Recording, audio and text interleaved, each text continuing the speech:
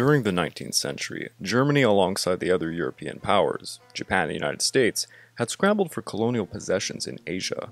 As we had seen in the Boxer Rebellion, there was literally a carving up of China by the end of the 19th century.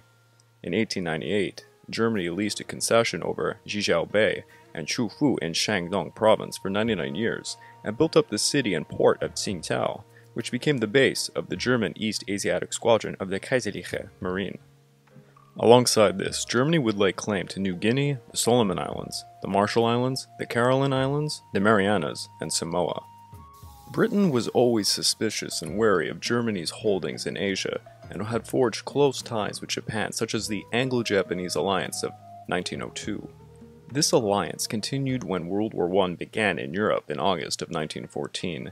On August the 7th, Britain asked Japan for assistance in destroying the Imperial German Navy's raiders in and around Chinese waters. This prompted Japan to send Germany an ultimatum on August the 15th, demanding Germany withdraw her warships from Chinese and Japanese waters and transfer control of Tsingtao to Japan. Hey everyone, I just wanted to let you know I now have a Patreon account found at www.patreon.com/thepacificwarchannel. Over there you can find exclusive Patreon episodes and podcasts based on suggestions from patrons, and other benefits like early access to all of my content, live hangouts, your name in the end credits, and much, much more. So please go check it out. Germany had until August the 23rd to reply as the Japanese prepared to take Tsingtao by force if necessary. Germany never replied, and thus Japan declared war on Germany on August the 23rd, 1914, and subsequently on the Austro-Hungarian Empire on August the 25th, because their cruiser SMS Kaiserin Elizabeth remained at Tsingtao. At the offset of hostilities, the East Asia Squadron under Vice Admiral Maximilian von Spee dispersed to various Pacific colonies. Then they rendezvoused in the Northern Mariana Islands for coaling before they would try to escape the Pacific Ocean. SMS Emden headed for the Indian Ocean while the rest of the squadron made their way to the west coast of South America. On August the 27th, the Imperial Japanese Navy sent warships under the command of Vice Admiral Sajikichi Kato with his flagship dreadnought Suo to blockade the coast of Kaohsiao. His fleet consisted of dreadnoughts Suo, Kawachi, Setsu, battlecruiser Kongo, and Hiei, and the seaplane carrier Wakamiya. He was backed up by the Royal Navy's dreadnought HMS Triumph and destroyer HMS Usk. Major General Mitsuomi Kamio led the 18th Infantry Division, numbering 23,000 soldiers with 142 artillery pieces, to land at Yungkao on September the 2nd and Laoshan Bay on September the 18th. China remained neutral at this time and protested Japan's violation of their territory but did not interfere. Britain and other European powers were concerned about Japan's intentions in Asia and sent a symbolic force from Tianjin of 1,500 men, commanded by Brigadier General Nathan Walter Berendenson. Germany responded to the threat by concentrating all their available East Asian forces into Tsingtao.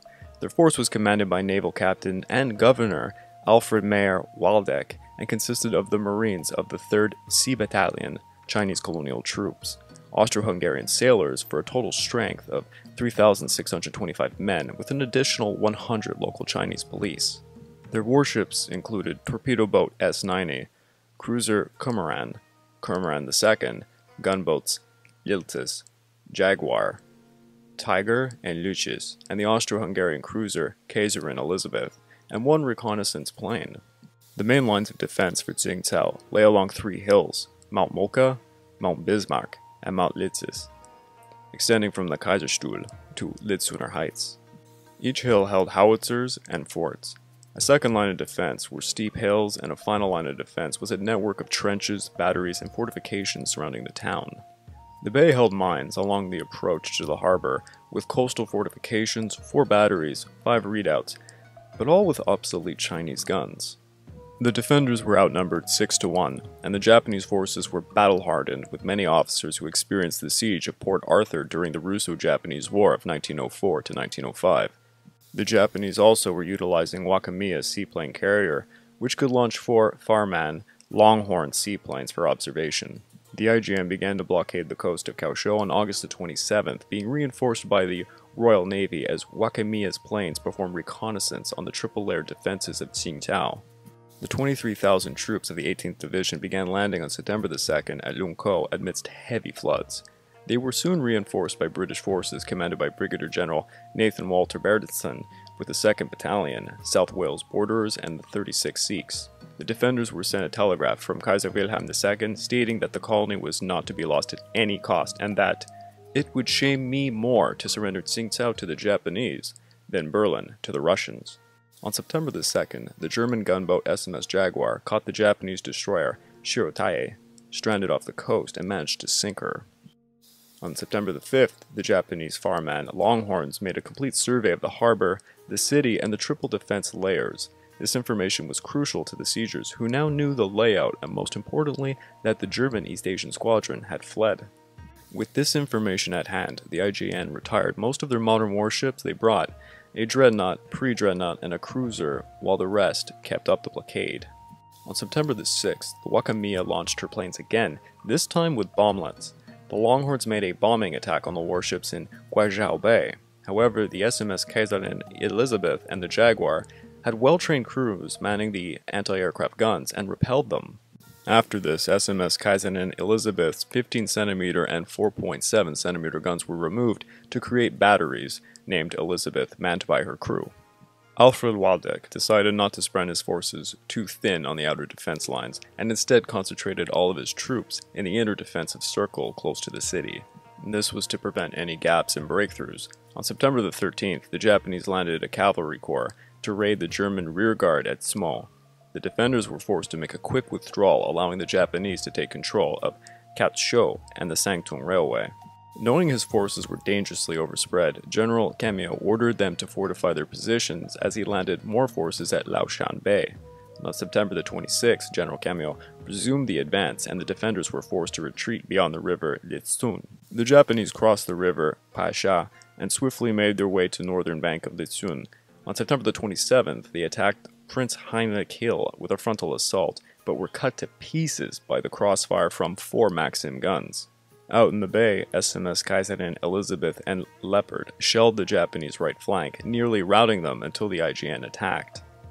The Cormoran, Litis, and Luch were scuttled on September the 28th. The same day, the remaining harbor ships failed to make a sortie, but the SMS Jaguar successfully shelled the Japanese cruiser Sakachio. More sorties were made later, such as when German torpedo boat S-90 escaped on the night of October the 17th. She sailed southeast of Jeju Bay and attacked the Takashio with 2 torpedoes detonating mines she was carrying, sinking her and killing 264 of her crew.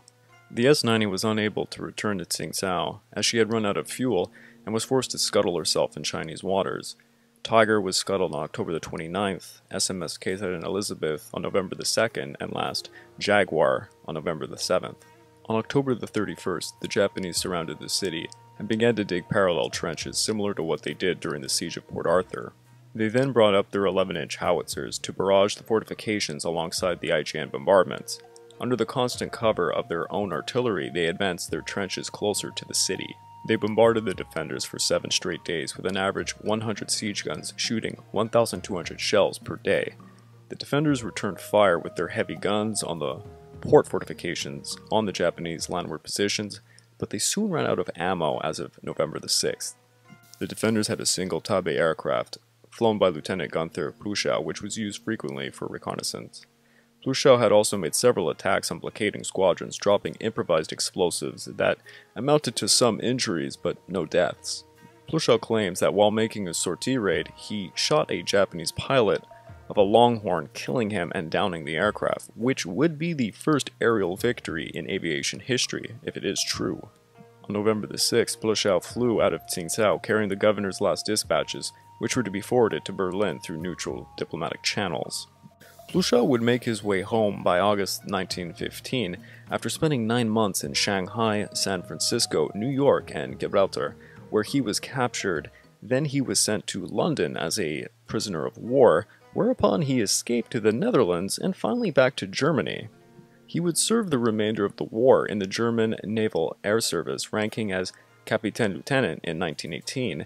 Then he became a renowned air explorer after the war and crashed in Patagonia in 1931. On the night of November the 6th, the Japanese bayonet charged the third line of defenses in waves. The defenders were almost out of ammunition and demoralized. They were quickly overwhelmed, and many surrendered. In the morning, the Germans and Austro-Hungarians asked for a formal surrender. After negotiations were done, the terms were signed on November the 16th, 1914, and the Japanese and later British took possession of the colony. Upon entering the town, the German prisoners turned their backs to them. This land campaign claimed the lives of 733 Japanese, with 1,282 wounded, and the lives of 12 British, with 53 wounded. The defenders lost 199 dead, with over 504 wounded. The defenders buried their dead at Tsingtao, while the surviving 4,700 prisoners were shipped to camps in Japan. They were treated quite well, and with respect, in contrary to what is seen in World War II. After the Treaty of Versailles, they returned home in 1920. However, 170 Germans chose to remain in Japan, making a new life there. After such a long period of captivity, many most likely fell in love with the culture and met local women. Some even were part of the 3rd Marine Battalion Band Orchestra, which toured Japan in their uniforms from 1914 to 1918, becoming quite popular. When war was declared on Germany in 1914, the German East Asia Squadron withdrew from its base in Tsingtao and attempted to make its way east across the Pacific, back to Germany. The East Asia Squadron numbered 5 major warships in the beginning under the command of Vice Admiral Maximilian Reichskriegsgewandt Spee. They were the Scharnhorst-class cruisers SMS Scharnhorst and SMS Gneisenau, the Dresden-class cruiser SMS Emden, the Bremen-class cruiser SMS Leipzig, and the Königsberg-class cruiser SMS Nürnberg. At the outbreak of World War I, von Spee found himself outnumbered and outgunned by enemy navies in the region. Also, nearly all the ships of the East Asia Squadron were dispersed at various island colonies on routine missions. Thus, the first action was to rendezvous at Pagan Island in the northern Marianas. At Pagan Island, the commanders planned the logistics of their long journey to Germany. Von Spee decided to take the fleet to South America, where it could make an attempt to break through to the Atlantic and then to Germany, while harassing Allied merchant traffic along the way. Lieutenant Commander Karl von Müller suggested that one cruiser be detached for independent operations in the Indian Ocean, and von Spee agreed to allow von Müller to take SMS Emden, the fastest cruiser, for the task. Von Müller began his raids moving through the Colombo-Calcutta route, catching the Greek collier SS Pontoporos, the Indus, Lovat, and Kambinga, and sinking 2 other ships.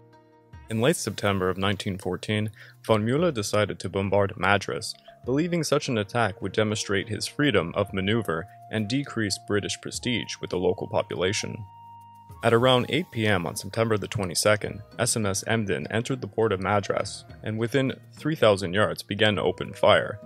She set fire to 2 oil tanks, damaged 3 others, and damaged a merchant ship in the harbor. She fired over 130 rounds and forced Britain to stop shipping in the Bay of Bengal as a result. Then Emden sank the British merchantmen Tywerse, King Lund, Riberia, Foyle, and captured the collier Buresc on September the 25th while en route to Ceylon. Von Müller then planned a surprise attack on Penang of British Malaya. The Emden was outfitted to look like the British cruiser HMS Yarmouth and entered the harbor of Georgetown. Von Müller found the Russian protected cruiser Zemcheg, a veteran of the Battle of Tsushima, in port, and pulled up 300 yards alongside it, launching a torpedo before opening fire with its 10.5 centimeter guns. Emden shot a second torpedo, causing a tremendous explosion, tearing the ship apart and killing 81 sailors and wounding 129 men.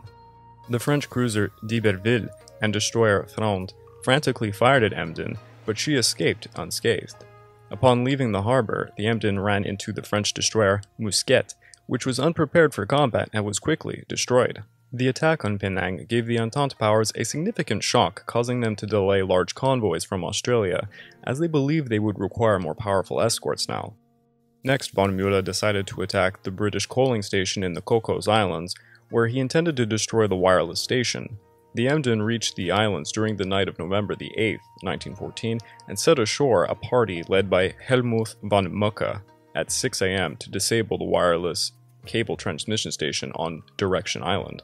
The station was able to transmit a distress call before it was shut down, and Melbourne received the message, promptly sending light cruiser HMS Sydney to investigate. Meanwhile, the Germans destroyed the transmitting equipment and severed the undersea cables. At 9 a.m., the Emden saw smoke from the approaching Sydney and quickly sent signals to the shore party to hurry up, but were forced to cast off without them. At 9:40, the Emden fired first, raining shells for 10 minutes at a distance of 10,000 yards. 15 shells hit the Sydney, but only 5 exploded, sending shrapnel into the gun crews, exploding the mess deck and killing 4 sailors, wounding 16.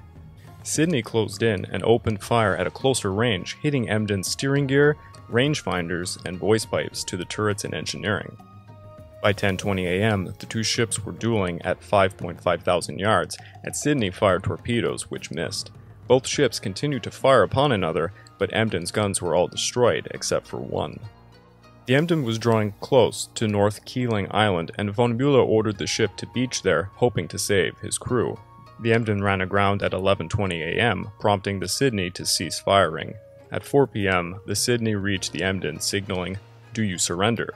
But the Emden only responded, "What signal? No signal books." The Sydney took this as a ploy and fired 2 salvos into the Emden, killing 20 crewmen. The Emden then promptly raised the white flag. The Germans suffered 130 killed, with 69 wounded by the end of the battle, and von Bülow and many of his officers were imprisoned in Malta at the Verdala barracks. The rest of the crew were taken to Australia and placed in POW camps at Halsworthy, Trial Bay, and Barramy. The SMS Emden destroyed 2 Entente warships and sank or captured 16 British steamers, 1 Russian merchant ship, totaling 70,825 gross registered tons. It also captured and released 4 more British ships and took 1 British and Greek ship as colliers. Meanwhile, after the rendezvous at Pagan Island, von Spee dispatched the Nürnberg with the auxiliary cruiser Titania to Honolulu to gather news, since many German undersea cables had been cut.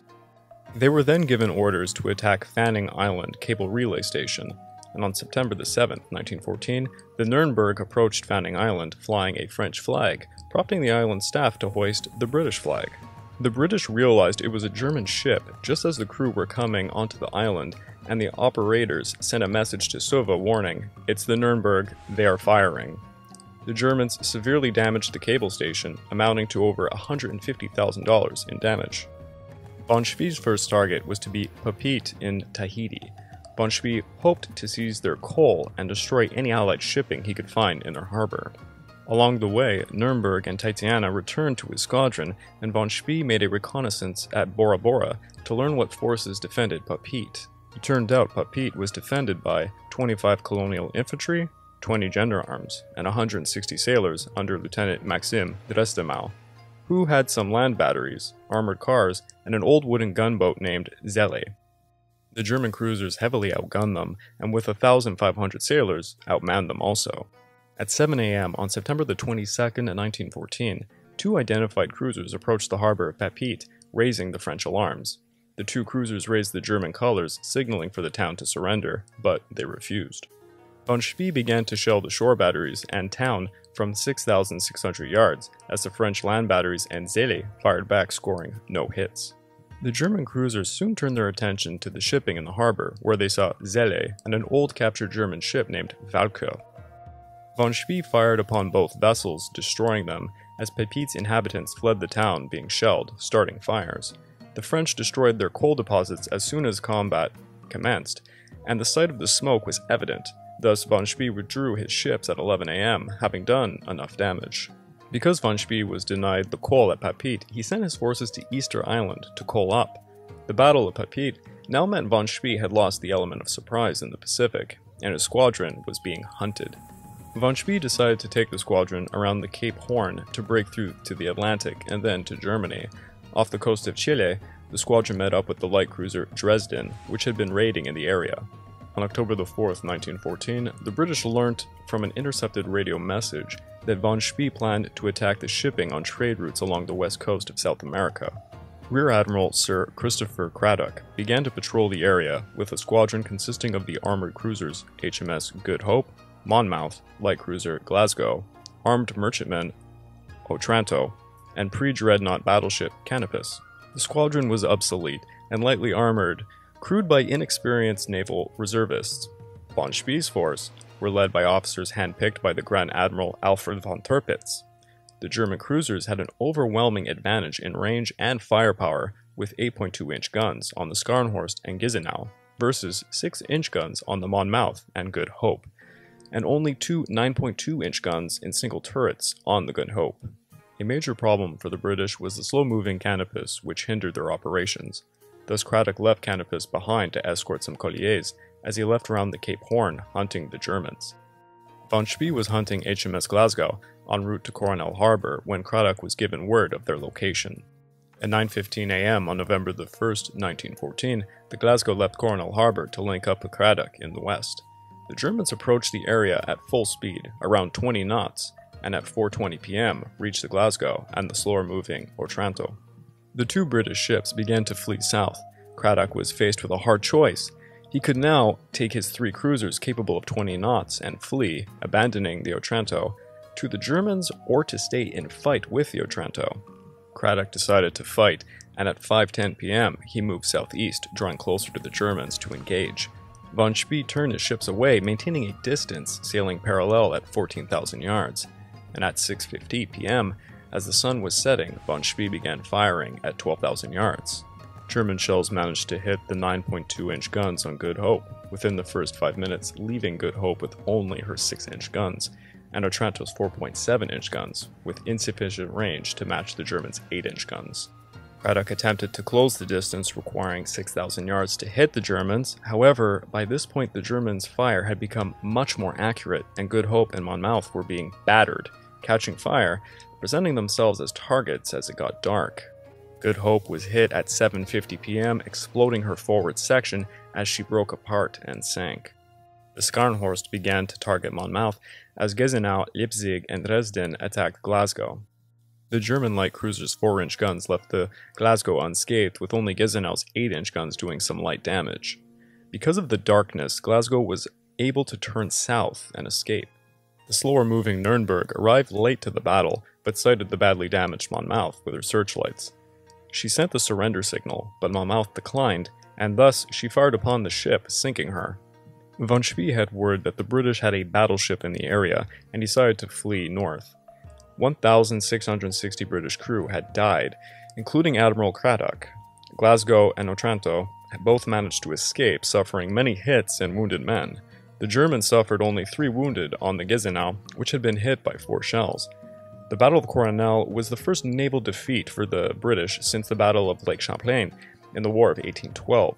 The Germans had used half of their ammunition at the battle, which could not be replenished. In response to the loss at the Battle of Coronel, the British formed a new squadron to hunt down the German raiders. The British force, led by Admiral Sir Deviton Sturdy, consisted of the battle cruisers HMS Invincible and Inflexible, armored cruisers Carnarvon, Cornwall, and Kent, and light cruisers Bristol and Glasgow.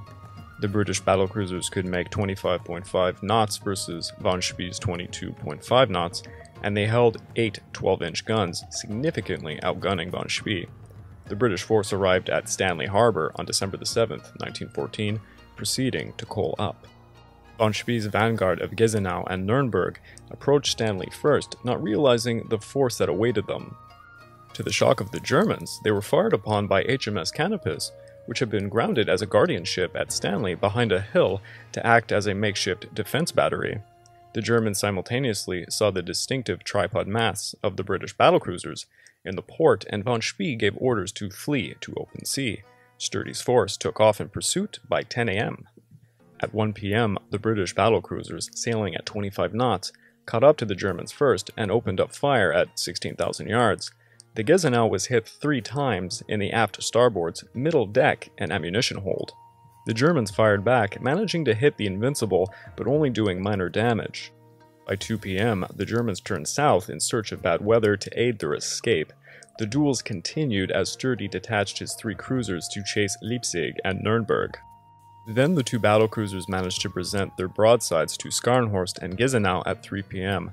Von Spee could do nothing but try to draw in closer in order to fire back, which only exposed his ships even more.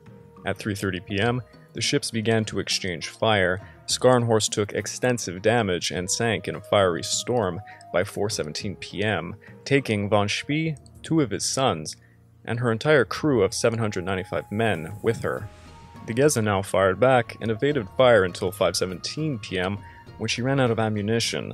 The British crossed her T, firing upon her, and she began to list and slowly sank by 6:02 p.m., sending 190 survivors into the water. Both British battlecruisers had received 40 hits between them, with only 1 crew member dying and 4 injured. Meanwhile, the SMS Nürnberg and Leipzig were fleeing when at 5:30 p.m. Nürnberg had exhausted her engines and turned to battle the Kent. Nürnberg closed in 3,000 yards, firing all of her guns. The more heavily armored Kent shot Nürnberg over 40 times, taking out her boilers, steering, and sending her aflame from bow to stern. Nürnberg expended all of her ammunition, hitting Kent 38 times before capsizing and sinking by 7:27 p.m. The duel was a slaughterfest. Only 11 men were picked up out of the water from Nürnberg, while Kent only suffered 8 deaths. Leipzig was chased by Cornwall and Glasgow. Soon Leipzig also exhausted her engines and turned to engage the enemy. Leipzig fired at Glasgow at 3 p.m., bearing her 6-inch guns and then her 4-inch guns when distance was closed. By continuously turning her broadside to duel Glasgow, Cornwall gradually caught up by 4:17 p.m., and Cornwall opened fire with her 9 6-inch guns at 10,500 yards, battering Leipzig. The duel had turned into an execution as Leipzig lost its steering, ammunition, and was on fire. By 7 p.m., all she had left was torpedoes, and she fired all of them missing. The crew began to run to the decks to jump ship, as British shells sent shrapnel across the decks, causing carnage. 2 distress flares were shot up, and the British ships seized fire as Leipzig capsized and sank, leaving only 18 survivors scrambling in the water. The British had around 10 deaths and 19 wounded. The battle was over, and SMS Dresden was the only ship to escape. 215 Germans survived and were taken prisoner. The German East Asia Squadron effectively ceased to exist. The Dresden and some auxiliary ships tried to retreat to the Pacific to continue raiding, but HMS Glasgow caught up to them at the island of Masseterre, and Dresden was no match. She was destroyed with 315 of her remaining crew interned at Chile until the end of the war. When World War I broke out, China remained neutral, and she was fragmented, financially, chaotic, unstable politically, and militarily weak. Now, in a previous episode, we mentioned one of the major events that kicked off the start of World War I in Asia. That was the siege of Tsingtao, in which Japan defeated the Germans and occupied the port city. China could do little to nothing about this. Yuan Shikai had secretly offered the British diplomat John Jordan 50,000 troops to retake Tsingtao from the Germans, but this was refused. Japan not only occupied Tsingtao, they occupied portions of Shandong province and built military railways in northeastern Shandong, appropriated Chinese telegraph facilities, post offices, and went as far as trafficking opium. They levied taxes on local Chinese inhabitants, requested labor, materials, and attempted to appoint over 40 Japanese custom officers. Now, Japan was not done with its violations of Chinese sovereignty. In 1915, Japan sought to officially keep its newly acquired conquered German territories in China and extend upon those it won during the First Sino-Japanese War and Russo-Japanese War. China had recently tossed off the yoke of the Qing dynasty and had established the new Republic of China. It was also fragmented and vulnerable. Japan saw this as an opportunity to gain everything it wanted. On January 18, 1915, the Japanese minister in Peking, Hikieki, personally presented what came to be known as the 21 demands to Yuan Shikai. The demands were divided into several groups, stipulating economic, territorial, diplomatic, and political influence. Group 1 confirmed Japan's recent seizure of the German-occupied territories and expanded upon the influence over railways, coasts, and major cities within Shandong province. Group 2 extended the leasehold over the South Manchurian Railway Zone for 99 years and expanded Japan's sphere of influence in southern Manchuria and eastern Inner Mongolia. Group 3 gave Japan control of the Han Yiping mining and metallurgical complex in central China, and Group 4 barred China from giving any further coastal or island concessions to foreign powers. Last, the most egregious, was Group 5, stipulating that China would hire Japanese advisors who would effectively control China's finance, police, capability to build railways, Buddhist temples, and schools. Japan would also gain control of Fujian. If the Chinese government fully accepted these demands, it would result in China being reduced to a vassal state, if not a colony, under Japan. Minister Heike expected Yuan Shikai to maintain a strict secrecy about these demands, but soon word got out. The international community did not react as forcefully as China would have hoped. After all, the Entente powers were preoccupied fighting the Central Powers. Obviously, none of them were coming to China's aid. It was only the United States, which remained neutral at this point, who issued a formal diplomatic objection, stating it would not recognize any agreements that might contravene the open door policy of 1899. The Japanese ignored this declaration, but the Genro intervened and deleted Group 5's demands from the document as these proved to be far too overbearing. On May 7, 1915, a new set of 13 demands was sent in the form of an ultimatum with a 2-day deadline for a response. Yuan Shikai was competing with other warlords in China to become the de facto leader of the fractured country and was in no position to risk war with Japan. On May 8, 1915, Yuan Shikai accepted the 13 demands, and the final form was signed on May 25th. The reaction of the people was extremely negative towards Yuan Shikai, though it should be noted the Chinese government did its best to thwart most of the damage. They had stalled the process, leaked the demands to the international community, hoping for some intervention, and after helped protract negotiations seeking to affect Japanese domestic politics by mobilizing support for the Genro. Indeed, the results of the 13 demands were actually far more negative for Japan than positive without Group 5. The new treaty gave Japan little more than it already had in China. The demands hurt Japan's already bad relations with the United States and even dampened the relations with their closest ally, Britain, who saw Japan trying to become a protectorate over all of China. Of course, the outcry of the Chinese people towards Japan was highly negative and would contribute later to the May 4th movement of 1919. Now, we have already stated China remained neutral at the outbreak of World War I, but by 1916, certain nations were struggling to come up with new ways to win the war. British Minister John Jordan, after refusing Yuan Shikai's offer to retake Tsingtao, offered China the opportunity to join the Entente powers, provided that Japan and the other allies accepted her as a partner. Japan refused to allow Chinese soldiers to fight, hoping to secure her authority as the powerhouse in the East. While Chinese citizens were not allowed by the Chinese government to participate in the fighting, this did not stop them from other actions. In 1916, the French government approached China, asking to recruit its citizens for non-combatant use. A contract was agreed upon on May 14, 1916, supplying 50,000 laborers who would make their way to Marseille in July of 1916. This was followed up by Britain's War Committee in London, who formed the Chinese Labor Corps, with its main recruiting base established in Weihai on October 31st, 1916. The first transport ship carried 1,088 laborers sailing from Weihai on January 18, 1917. The journey took 3 months. Each volunteer received an embarkment fee of 20 yuan, followed by 10 yuan a month paid to their families in China. By the end of the war, this would account for roughly $2.2 billion earned by Chinese laborers. As a result of German submarine attacks, Britain needed a safe route and shipped 84,000 Chinese laborers through Canada. This was done in absolute secrecy, as at the time Canada had the Discriminatory Chinese Immigration Act of 1885 and the Chinese head tax. Thus, they had boarded trains journeying 6,000 kilometers from Vancouver to Montreal, never leaving the train. As reported by the Halifax Herald in 1920, they were herded like so many cattle in cars, forbidden to leave the train and guarded like criminals. It was a grueling experience, to be sure. China began to ship thousands of men to Britain, France, and Russia.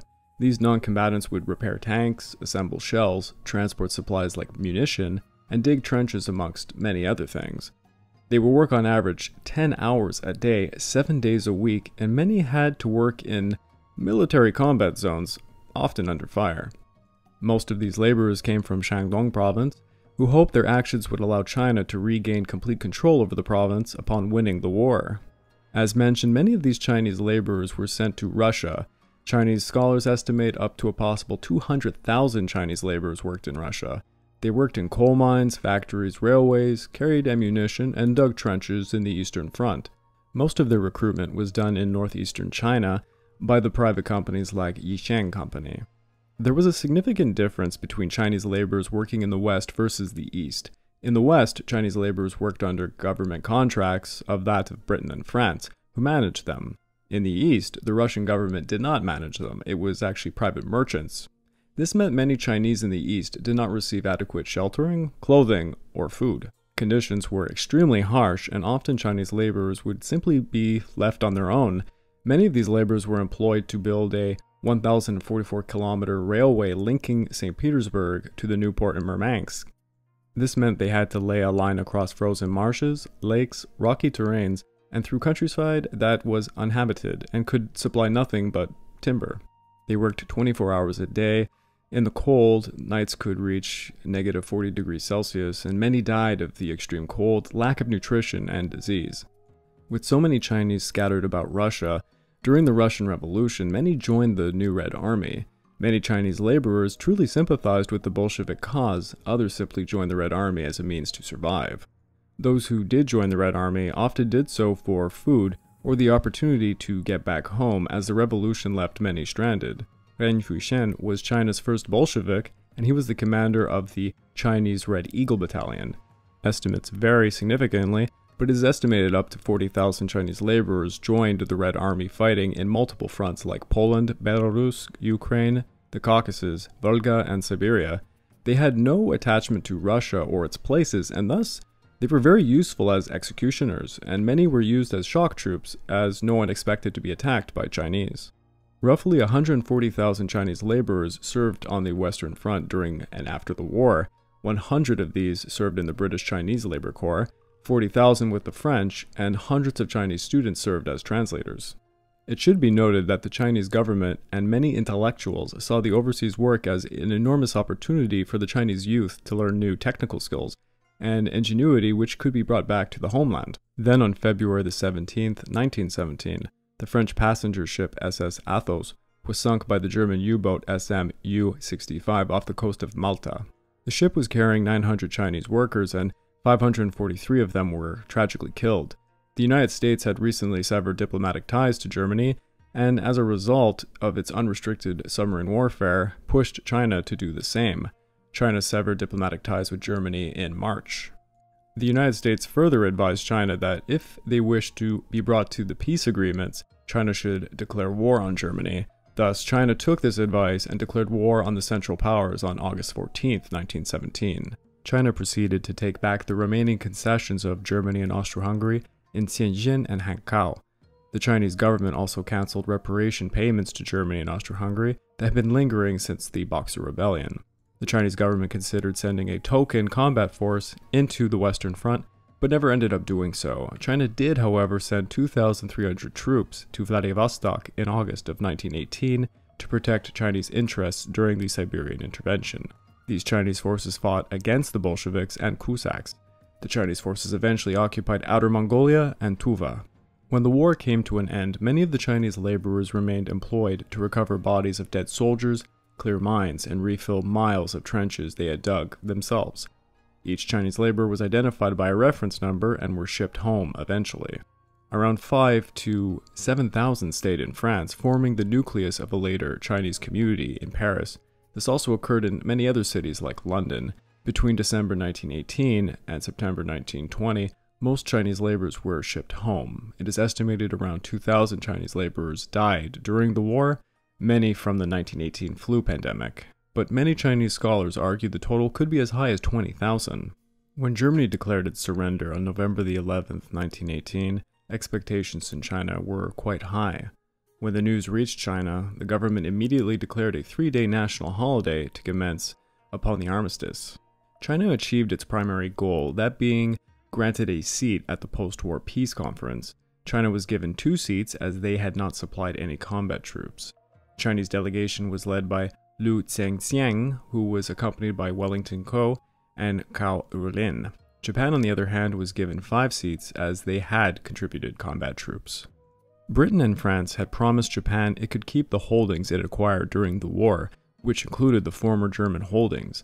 In Article 156 of the Treaty of Versailles, the official transfer of Shandong Peninsula was given to the Empire of Japan rather than being returned to China. China denounced this transfer, stating Shandong was the birthplace of Confucius, the greatest Chinese philosopher, and it would be on par to Christians conceding Jerusalem. China demanded Shandong Peninsula be returned to China, an abolition of all privileges afforded to foreign powers in China, such as extraterritoriality, and to cancel the 13 demands with the Japanese government. The Western powers refused all of China's demands and dismissed them. As a result, Wellington Co. refused to sign the Treaty of Versailles in protest. The backlash towards the Treaty of Versailles in China was immense. In retaliation for the Chinese government's weak response and the actions of the Western powers, students all over China protested against the government's decision to allow Japan to retain the territories in Shandong province. These student demonstrations sparked a nationwide protest and spurred an incredible upsurge in Chinese nationalism. This event became known as the May 4th movement. The movement increasingly saw support from the working class, and when they entered the political arena, things escalated dramatically. The center of demonstrations moved from Beijing to Shanghai, where the working class replaced the students and began massive strikes. As we already mentioned, many Chinese stranded in Russia joined the Red Army for various reasons. Marxism began to take hold with many of the working class in China, and the October Revolution gave them direction. Eventually, in 1921, the Chinese Communist Party was established on July the 1st, and this would feed into one of the worst civil wars in human history by 1927. Japan and Britain signed the Anglo Alliance of 1902 for the primary purpose of mutual recognition of each party's interest in China and to oppose Russian expansion in the Far East. Yet another provision was the promise of support if either signatory became involved in a war with more than one power. This clause was triggered when Britain declared war on Austro-Hungary on August 12, 1914, having previously declared war on Germany on August 4th. Now this clause facilitated Japanese entry into World War I, but did not require Japan to do so. While the events unfolding in Europe were of little interest to Japan, the conflict meant that Western powers were distracted from their interest in China and the Pacific, and a nation like Germany could not hope to defend their belongings. Japan thus saw an opportunity to enhance its standing in the region. On August 7th, 3 days after declaring war on Germany, Britain officially asked for Japanese assistance in locating and destroying the raiders of the Imperial German Navy operating in and around Chinese waters. Japan sent Germany an ultimatum on August 15th, which went unanswered, and thus Japan formally declared war on Germany on August 23rd and on Austro-Hungary on August 25th, as they had left one cruiser, SMS Kaiserin Elizabeth, in Tsingtao. In September of 1914, the IJA requested that the Japanese Red Cross form 3 squads each consisting of 1 surgeon and 20 nurses and be dispatched to Europe for a 5-month assignment. The team left Japan between October and December of 1914 with assignments in Petrograd, Southampton, and Paris. The arrival of these nurses received wide press coverage, and their host countries asked for the teams to extend their assignments to 15 months. While this operation was absolutely a humanitarian cause, it was also part of an overall strategy of the Japanese government to earn recognition on the world stage. The European Entente powers formally gave Japan the status of ally, guaranteeing support at the prospective peace conference for any possessions Japan might take from Germany in China. Britain also asked Japan to help protect the Allied shipping lanes of commerce in the Pacific and Indian Oceans. As we mentioned in previous episodes, the German East Asia Squadron fled China when Japan entered World War I. Nonetheless, the IJN actively hunted German and Austro-Hungarian shipping within its range of operations. We also mentioned in a previous episode the first large event of World War I in Asia was the Siege of Tsingtao, which saw the Japanese defeat Germany and occupy the port city. After this, acting independent of the civil government, the IJN sought to seize German colonial possessions in the Pacific. Britain was annoyed by this situation and quietly warned the Japanese government that they should not occupy German islands in the South Pacific, as they were desired by Australia and New Zealand, and that they should also not seize the Dutch East Indies. Japan ignored the quiet statements, leading Britain to make the statements public, which humiliated Tokyo. Japan decided to enter the war with no restrictions, but chose not to take the German possessions south of the equator.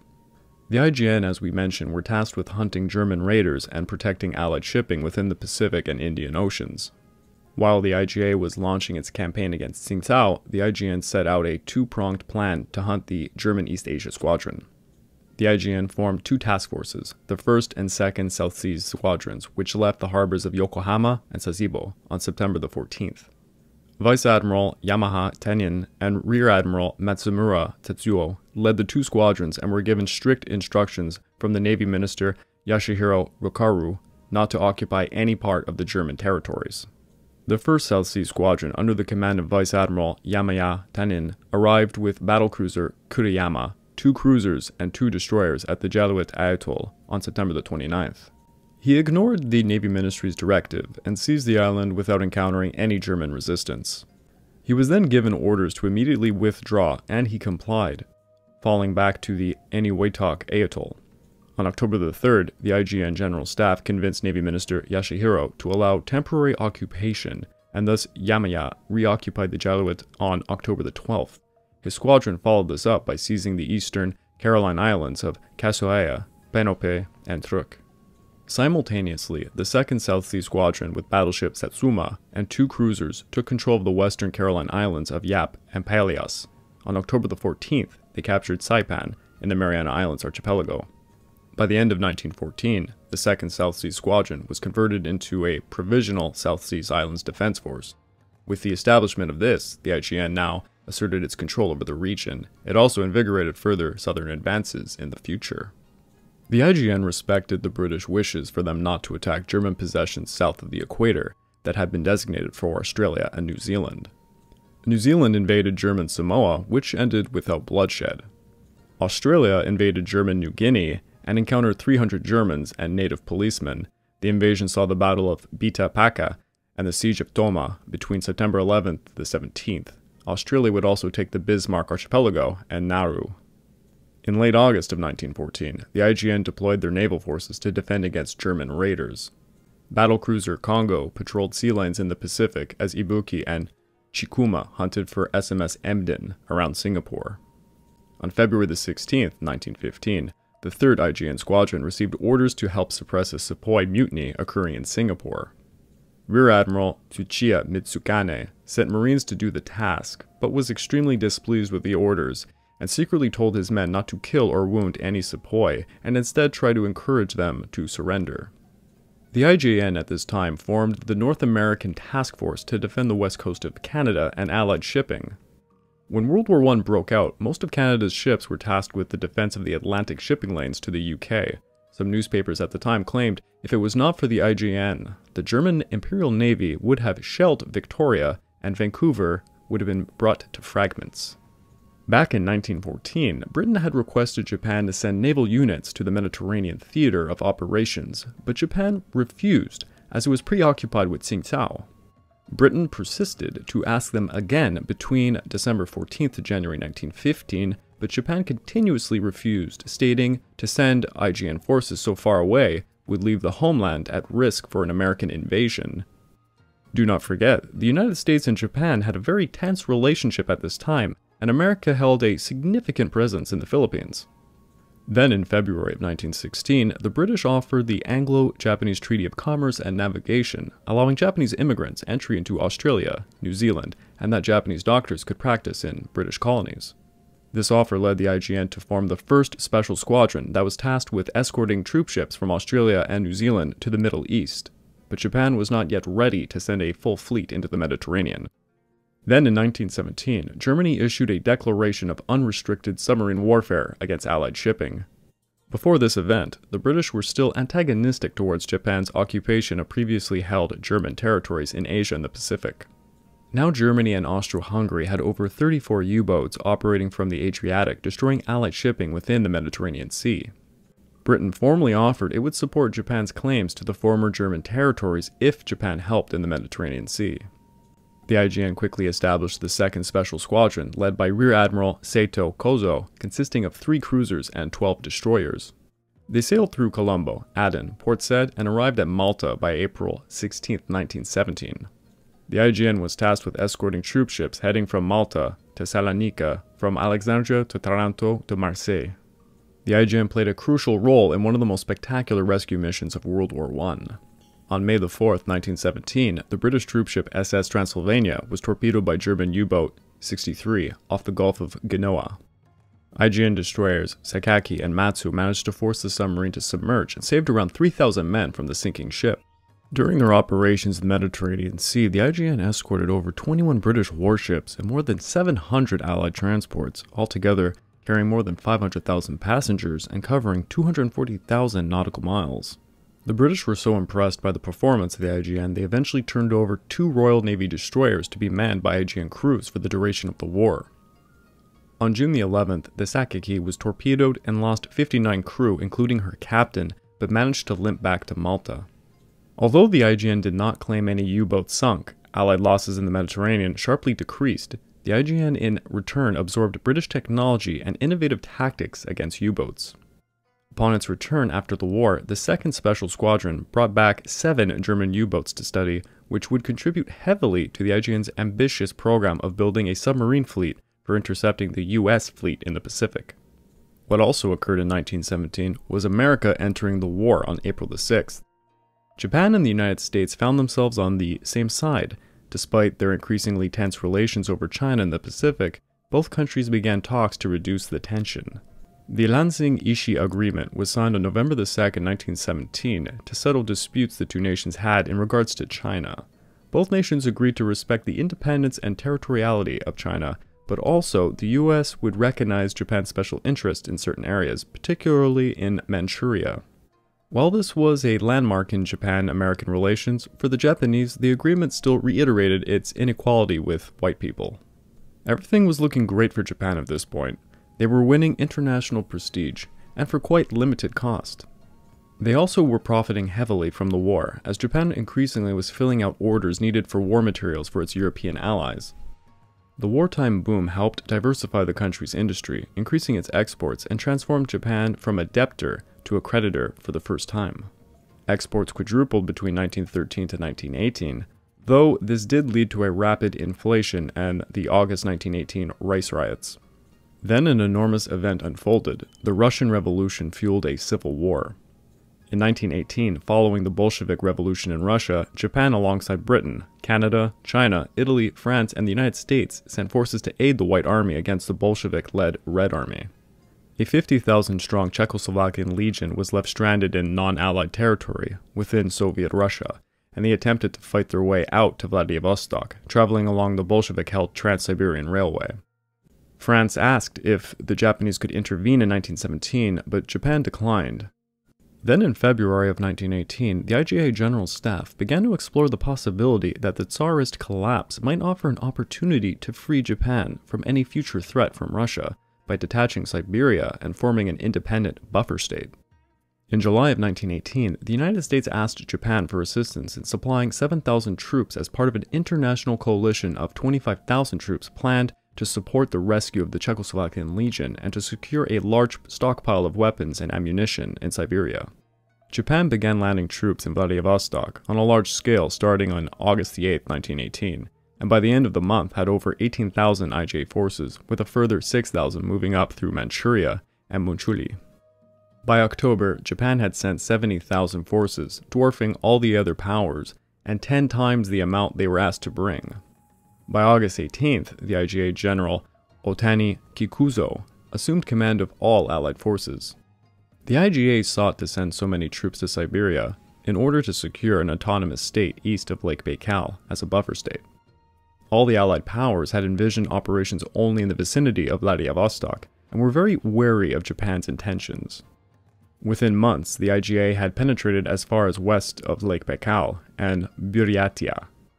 Japan's Zaibatsu, like Mitsubishi, opened offices in Vladivostok, Khabarovsk, Nikolaevsk-on-Amur, and Chita, bringing over 50,000 civilian settlers. The Americans were particularly suspicious of the Japanese as they began to occupy all ports and major towns in the Russian maritime provinces and in Siberia east of the city of Chita. One major incident occurred between America and Japan at Evgenivka railway station.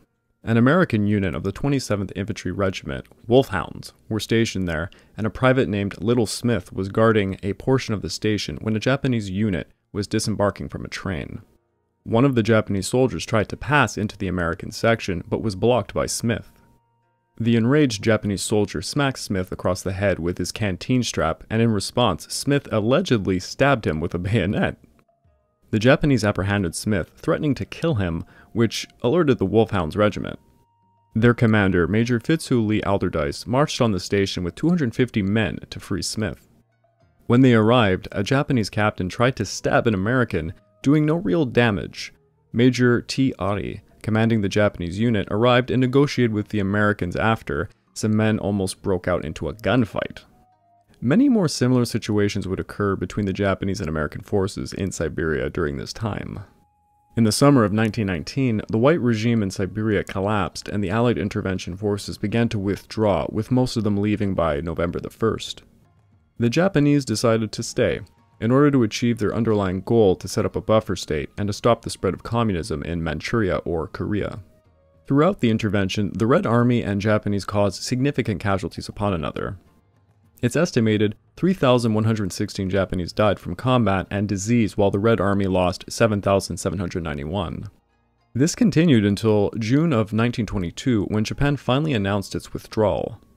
The ordeal was quite a failure for Japan. Alongside the deaths, the Japanese treasury spent 900 million yen on the venture, and it failed to gain any control of eastern Siberia, antagonized the new Soviet Union, and further antagonized its relations with America. After the surrender of Germany on November the 11th, 1918, came the Paris Peace Conference in Versailles. Japan was given a seat at the table alongside the great powers. In fact, Japan got to sit right beside the Big Four. Tokyo gained a permanent seat on the Council of the new League of Nations. The 1919 Treaty of Versailles awarded Japan the territories it acquired from Germany. Versailles also offered a chance to overturn the imposed racial inferiority of Japan, and it finally allowed them to take their rightful place among the victorious great powers as equals. Thus, Japan proposed an amendment to the Treaty of Versailles, known as the Racial Equality Proposal. The proposal received a majority vote on the first day, with 11 out of 17 delegates voting yes, and the rest not being present. However, it was President Woodrow Wilson of the United States who overturned it by saying although the proposal had been approved by a clear majority, the particular matter had strong opposition manifest itself, and that on this issue a unanimous vote would be required.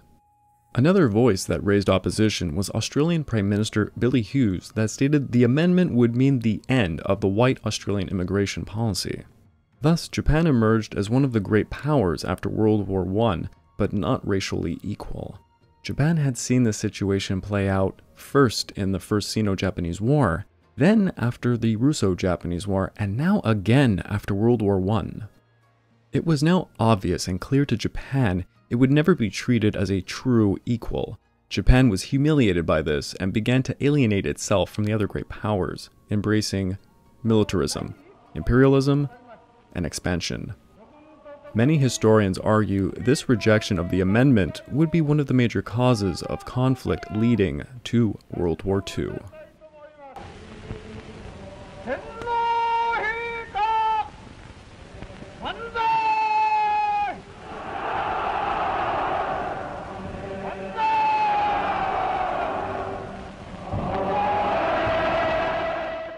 Over 1,723,000 Asians came to the battlefields of Europe and the Middle East between 1914 and 1919. This came at a time when the governments and societies of Asia were facing an onslaught of Western imperialism and the imposition of unequal treaties. At the outbreak of World War I, Vietnam was a French protectorate and part of French Indochina. When France entered World War I, they began to press gang thousands of volunteers for service in Europe, and this led to considerable social upheaval, such as rioting in places like Cochin China. France put into service 92,411 Vietnamese.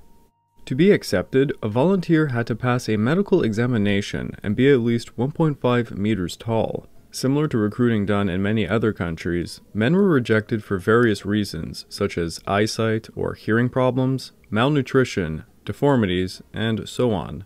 Most of the men that were rejected would not be released, but instead placed into labor corps. Each recruit received a bonus of 200 francs and a monthly salary.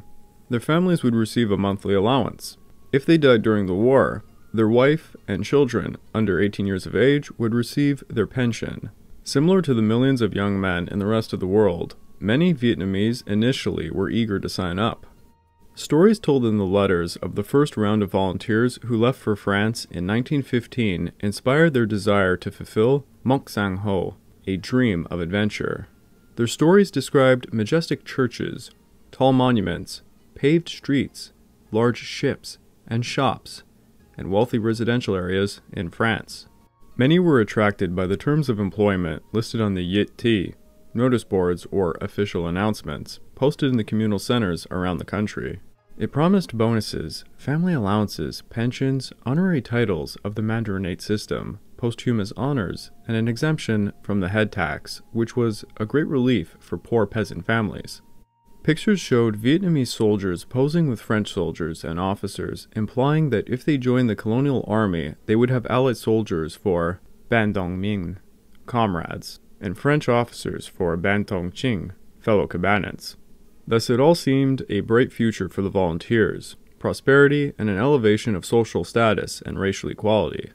Poverty was the main motivation for peasants to volunteer, especially in Tonkin and Annam, where the population density was very high. Prior to World War I, and even during 1915 to 1916, there were many natural disasters, like a series of floods and droughts, which led to famines, unemployment, and destitution.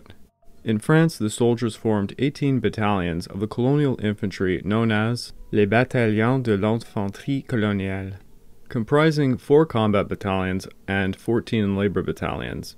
These battalions provided support to France, in the Balkans and in the Middle East. On the front lines, these battalions were often broken up into small units and attached to different regiments of the French army. According to historian Maurice Rive, the first Indo-Chinese conflict of World War I was when crew members of the Musquet squared off against the German cruiser SMS Emden on October the 29th of 1914. 3 Vietnamese died in the sea battle and could be counted as the first victims of the Great War for Indochina.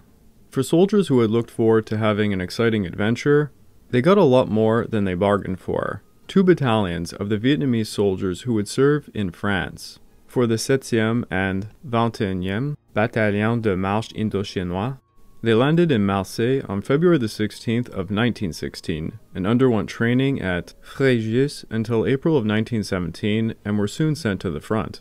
In France, the winters were much harsher and colder than those in Tonkin and Annam. According to one Sergeant Fung, it was so cold that saliva immediately froze after it was spat on the ground.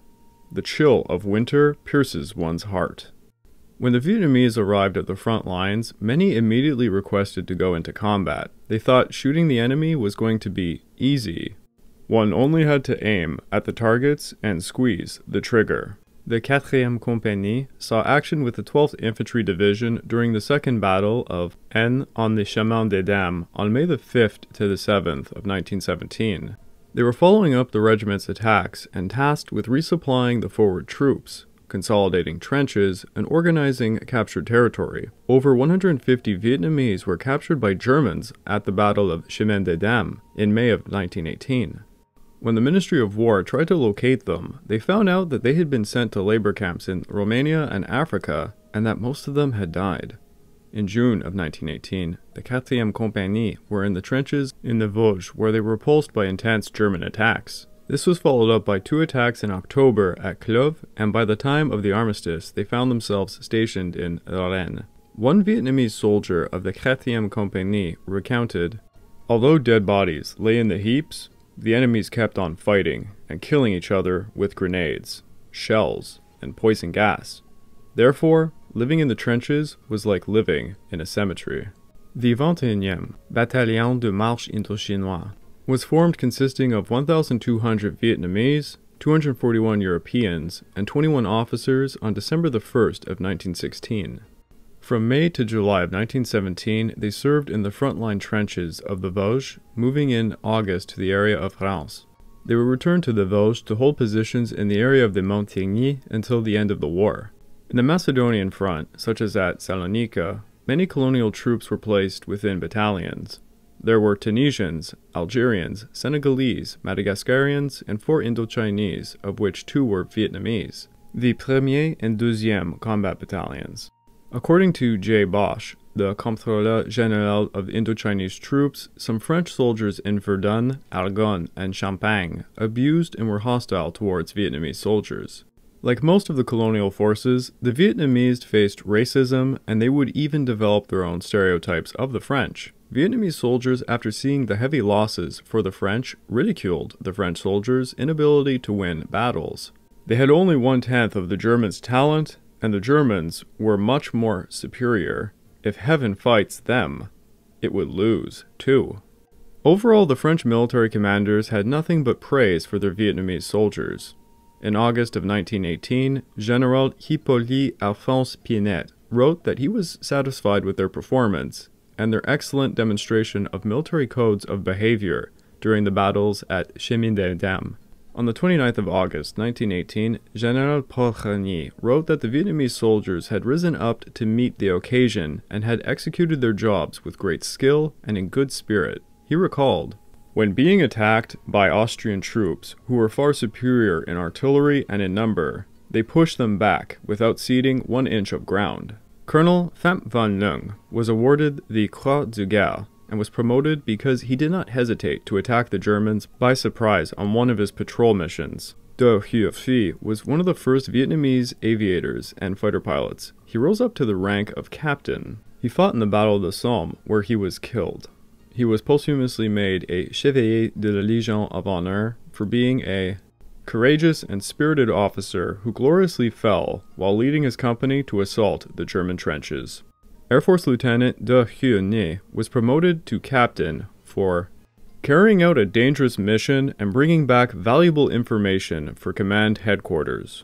Captain Pham was rewarded with a medal for fighting off an enemy assault and for taking German prisoners. Hundreds of others received military decorations for their bravery and courage and for their sacrifices while fighting the Germans. It is estimated that over 12,000 Vietnamese perished during World War I. Before the war, many Vietnamese viewed the French as belonging to a superior race, but by the end of the war, their perception had diminished.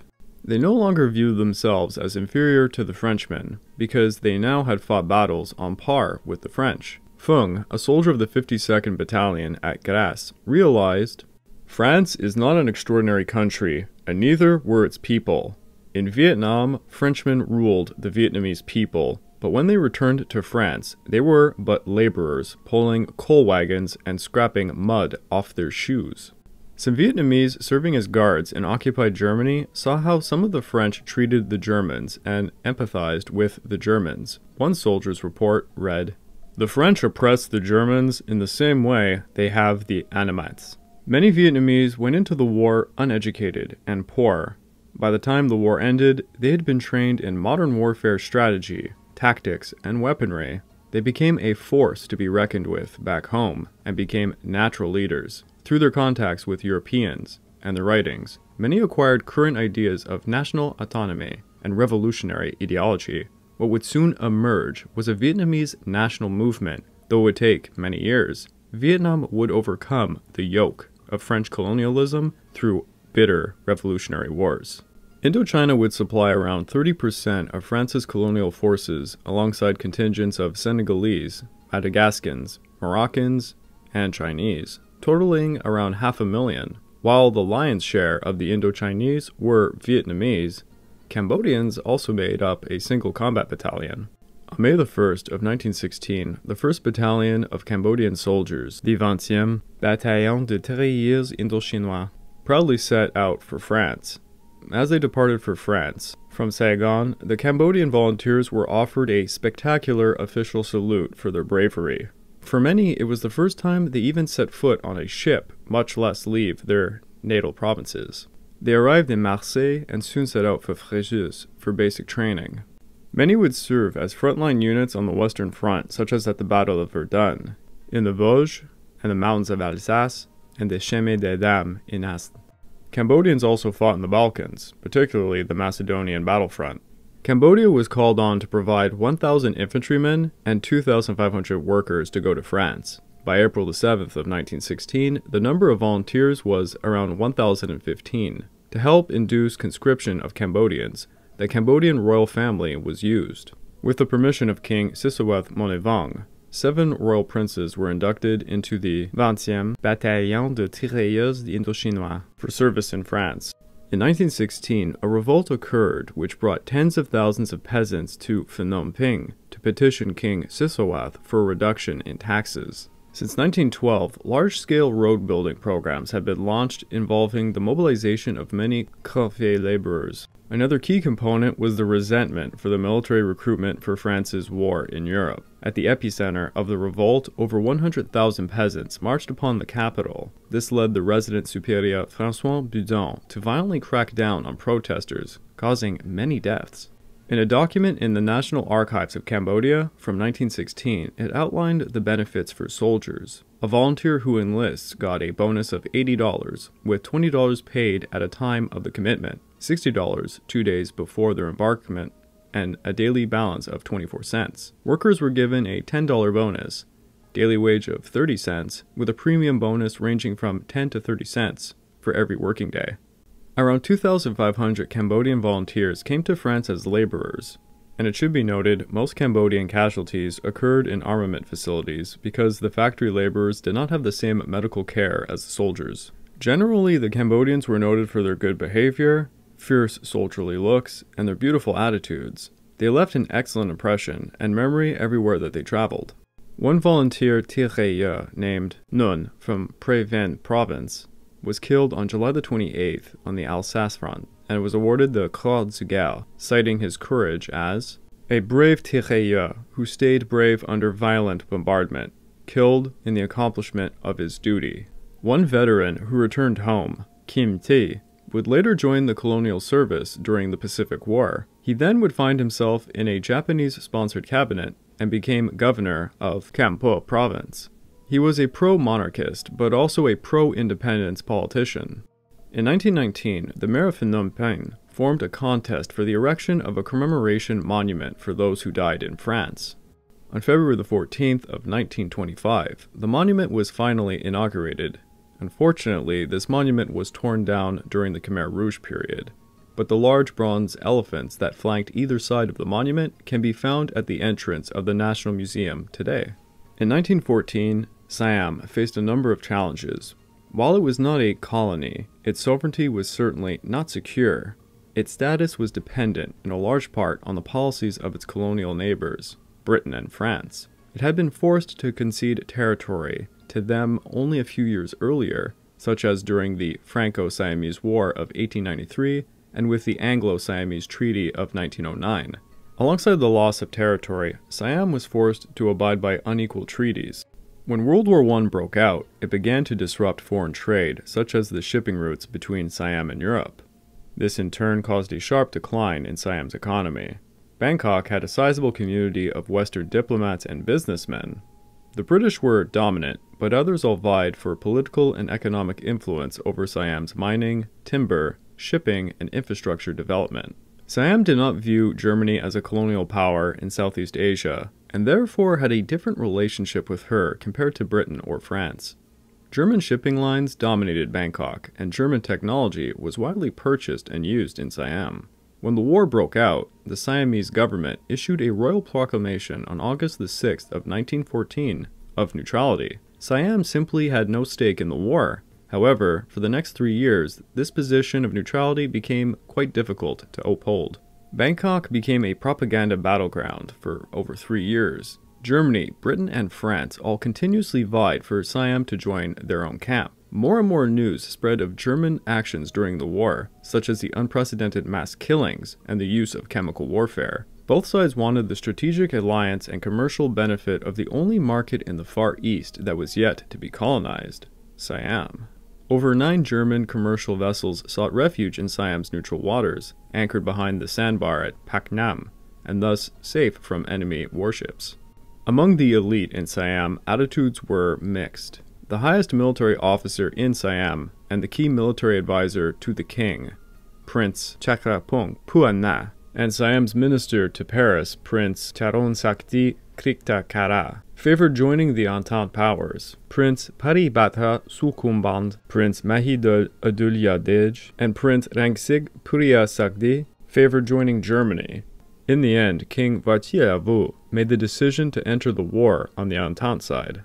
Siam declared war to serve two key interests. One, to regain the full sovereignty as an equal member of the international community, and two, to dissolve the unequal treaties. There was also some economic benefit to it. By declaring war on Germany, they could now take over all the German property and companies and ships within Siam. Siam declared war on Germany and Austro-Hungary on July the 22nd of 1917, and the immediate effect was quite local. In a well-prepared and well-executed operation, all German and Austro-Hungarian nationals in Siam, around 320 people, were put under guard at daybreak. German ships anchored at Chao Phraya were seized, and all German-owned businesses and property and assets were confiscated.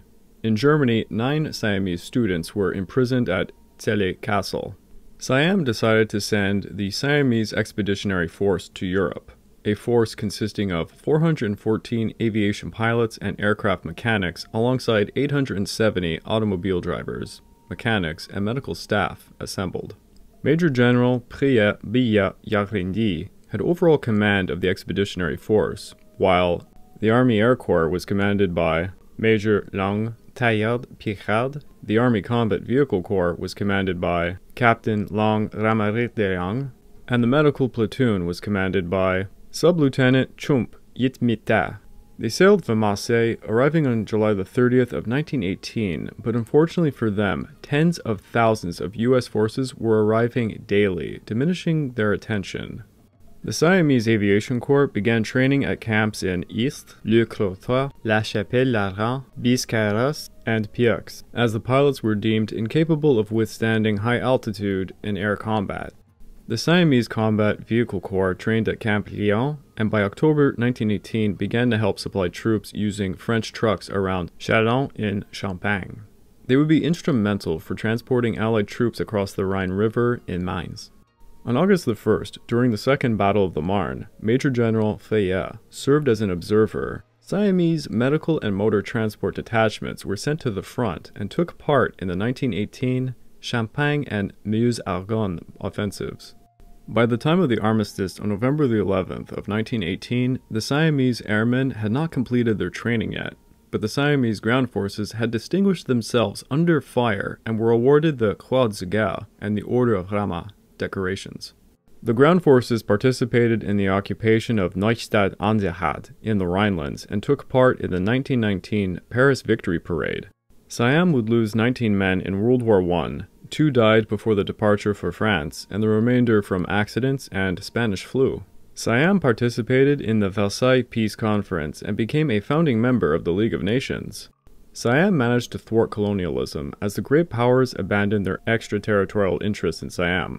The last surviving member of the Siamese Expeditionary Corps, Yud Sagreguyan, died on October the 9th of 2003 at the age of 106.